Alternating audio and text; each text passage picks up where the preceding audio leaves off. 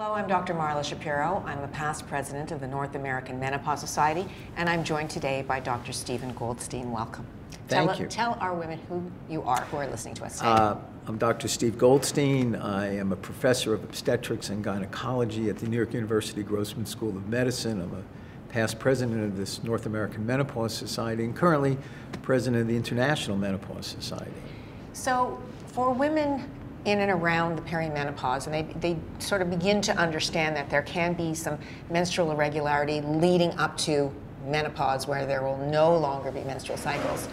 Often they're plagued by irregular cycles, and as women don't know, is this normal? Is this abnormal? Do I run to my doctor? What do I, is this just a normal part of my hormones? So here's part of the problem. To my patients, all the blood that comes out of their vagina is their period. To me, a menses is preceded 2 weeks before by ovulation. So releasing an egg. Right. I think a lot of patients don't understand that if you don't ovulate, you can still bleed. And we call that anovulatory bleeding, and from the Greek, without. And so in other words, if you're bleeding without an ovulation, that theoretically should not be happening then. No, people often bleed without ovulation. If the estrogen levels fluctuate, it destabilizes the lining and people can bleed. And the hallmark of the ovulatory cycles is their regularity, their cyclicity, their predictability. The hallmark of cycles without ovulation is all over the map. They can be early, they can be late, they can be heavy, they can be light. As a woman who's watching this, the ovulatory cycle is a normal monthly event. For women who are having likely bleeding without releasing an egg, how do they know whether or not that's an okay thing to do? You cannot continue to ovulate 13 lunar months in a calendar year indefinitely. So when you stop ovulating, things become irregular. No one ever got a D&C or a hysterectomy for bleeding less. If you are skipping periods, that's the graceful way to be perimenopausal.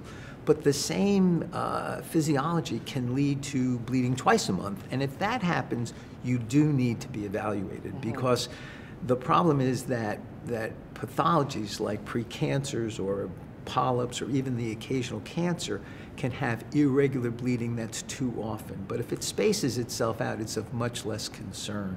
Right. I guess as women listening to this, you want to err on the side perhaps of, if you're concerned, don't ignore it. A good way to think of this is, though, perimenopause is the mirror image of adolescence. Adolescence is exactly. Adolescence is the coming on to the reproductive life. Remember how irregular cycles can be then. Right. Perimenopause is the coming off of reproductive life, and you can have a lot of irregularity to cycles as well.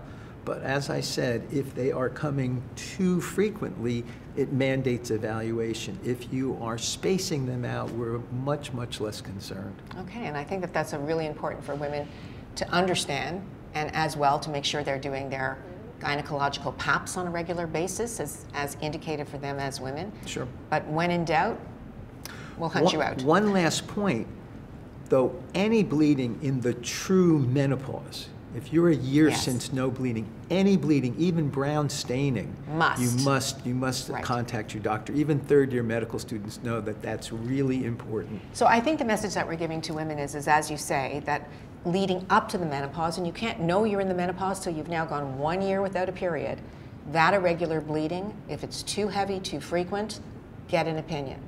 And if you've gone a full year without a menstrual cycle and then have any type of bleeding or spotting, get an opinion. Absolutely. Okay, we summed it up. Thanks so much for joining us. Thank you for having me.